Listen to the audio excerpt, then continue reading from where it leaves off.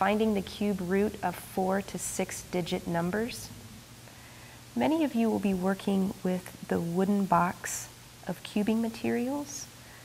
For these lessons, we are working with handmade cubing material, so it might look a little different than what you're familiar with.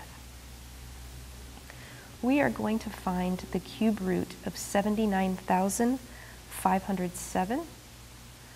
And the first thing that we're going to do is find out how many periods we'll be working with.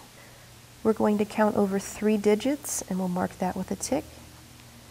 So we know that our answer will have 2 digits today.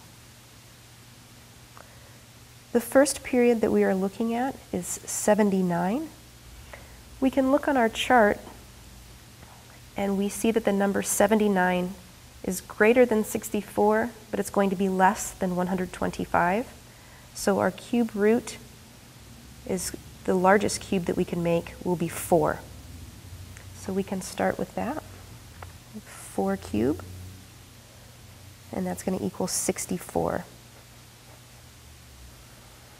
I have a remainder of 15, and I'm going to start by using the 4 cube, and from here we can look to see what we'll be building out next. This will represent our 4 cube of 64. We're going to be bringing down another digit, so we have 155. But we know that if we start building out, we're going to be building out in 3 directions. If we look at the last column, 3n squared, and we go over to the 4, and we're going to come down and over, we have 48. So we're going to take 155, and we're going to divide that by 48, and that's going to help us find our trial root. So 155 divided by 48, that's going to give us 3. So we'll bring in our squares.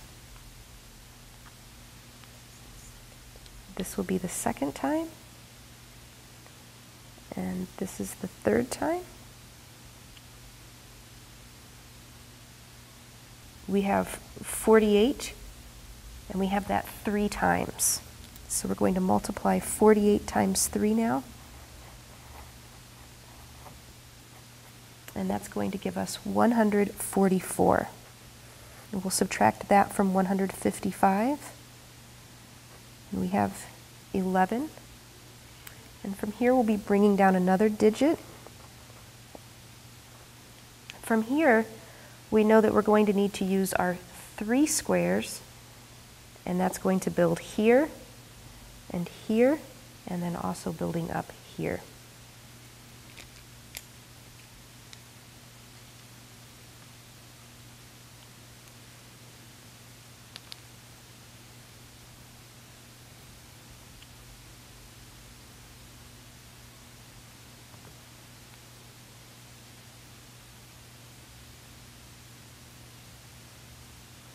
So this shows me that I'm going to use my 3 square 4 times here, here, and here.